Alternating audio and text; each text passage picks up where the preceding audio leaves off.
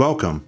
Today we'll be looking at the Olight Otacle K1 versus the Victorinox Swiss Army Knife Classic SD. I'm looking to build a lighter EDC gear pouch using the Maxpedition Micro. My current EDC gear pouch is the Maxpedition Mini, and it is quite heavy, so I'm looking to do something a little bit lighter.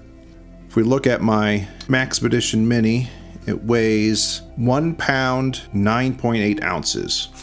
If we look inside, it has quite a bit of stuff in it. In my lighter pouch, I'd like to have a flashlight, pliers, adjustable wrench, blade, scissors, precision screwdriver, standard 1/4-inch screw bits, a pry bar, and any other nice to haves. So I'm particularly interested in a backup blade and scissors. So I was looking at the $20 price point of what I could get in a small multi-tool. The Oknife Otacle K1 comes in at just under $20, is made of solid aluminum and steel, and the Victorinox Swiss Army Knife that comes in at just over $20 is the Swiss Army Knife Classic SD. If we look at their size, the K1 is roughly 2 3/4 inches long, and the Swiss Army Classic is 2 1/4 inches long. The Otacle is 44 grams, and the Swiss Army Knife is 21 grams. The K1 comes with scissors, a combination can opener, bottle opener, a slotted screwdriver, a small knife, a pair of tweezers, and a keyring. The Swiss Army Knife Classic comes with a blade, a nail file with screwdriver, a pair of scissors, a keyring, a pair of tweezers, and a toothpick. All right, to start, let's test the blades on these two. So if we take a look at the size difference, you see that the Otacle is quite a bit larger. Okay. Both seem to be fairly sharp. Take a look at the scissors. You can see the size difference there.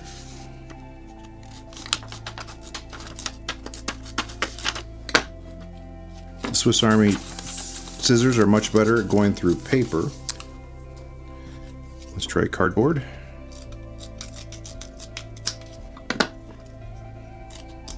I would say that was pretty even. Next, let's try some paracord. So the K1 goes right through paracord without issue. Looks like it takes 2 cuts with the Swiss Army knife. And lastly, let's test some zip ties. K1 cuts through zip ties very easily. The Swiss Army takes a lot of effort. It actually kind of hurts. I had to push quite hard. The thumb press is not very wide on it. If we look at the scissors between the two, you'll notice on the Otacle K1 that it has grooves or teeth cut into one of its scissor blades. I think that's why it might have cut better through the paracord, because it could grab it, and the same with the zip tie. Comparing the two, I would have to say the Otacle has a much nicer feel to it, being aluminum. It feels more solid. The Swiss Army knife, with its plastic and how light it is, actually feels a bit cheap. Obviously, Victorinox has a strong history of making quality items, so I don't think that's the case, but the Otacle does feel better. The detent on the Otacle is much better as well. It has a half stop and it's a little tighter, where the Swiss Army knife, not much of a detent at all, just at the very end. Between the two knives, I have to say the Otacle K1 has a much better, bigger knife. The scissors between the two, the K1 has the better, larger scissors, but the Swiss Army knife's scissors did cut better through paper. The Otacle has a bottle opener and a can opener, which the Swiss Army does not. And the Swiss Army knife has a toothpick and a file, which the K1 does not.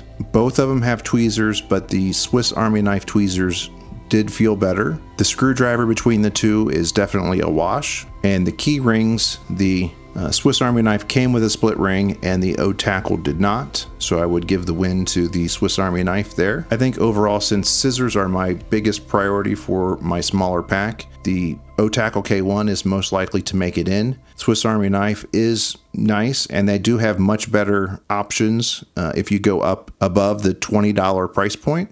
But comparing these two, I think the K1 takes it. Now that you have a good small multi-tool, you need a good flashlight.